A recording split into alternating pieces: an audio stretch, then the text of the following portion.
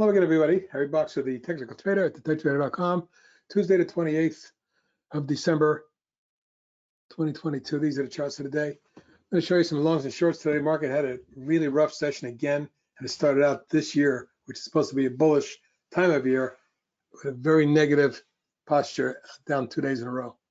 But there are some stocks on the upside that had big days. Kala, with some FDA news today, exploded from a close of about 392.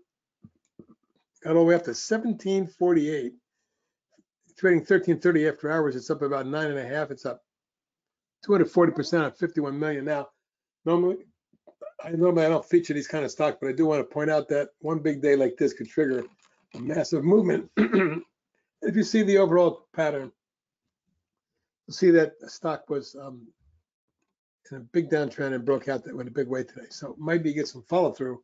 Your next target, 21.5, and then up in this zone there at 26. KOLD with nat gas coming down sharply has run dramatically for now 2 weeks. 1265 to today's high 2692. That's a double in just a couple weeks. So, and it is at resistance, so it may need to pull back, but if it does extend, my target is 32. Pdsb, one of my top 20 picks for the year, exploded from 911.54, trading 1149 after hours, up 228, 25% gain today. Mine was 2.8 million, not heavy, but I think you're going to start to test this zone in the 13, 14 zone short term.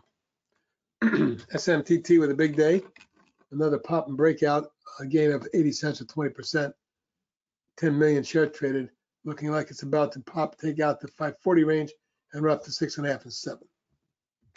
TGTX with a big day today. With the multiple sclerosis drug FDA approved, went 688 to 1148 and backed off, currently trading down after hours about 873, still up almost a point on a day.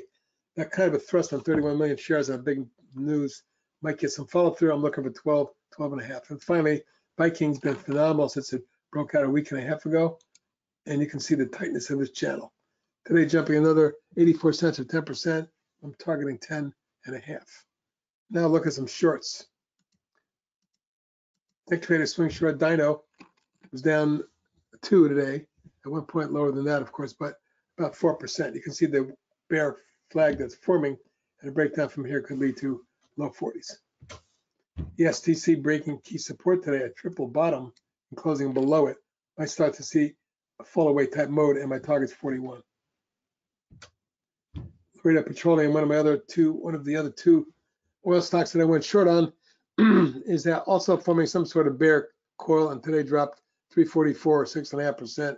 Looks like the targets are 44 and 36. Stride Right broke down hard a month and a half ago at a rising flag and then broke down again. You can see it's right on support. Any break here in the stock may be, fall away into the mid-20s. Overstock has been on my short list all year, especially when it formed that wedge in the mid-50s back in March of 2022.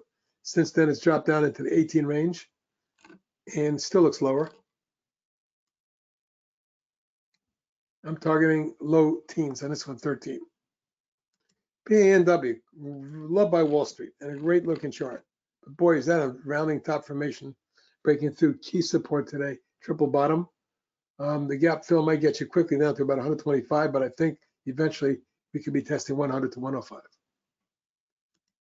Tandem is in a downtrend and remains in one with a rising bear flag here. Should this break, a retest of the mid-30s and even high 20s might be doable.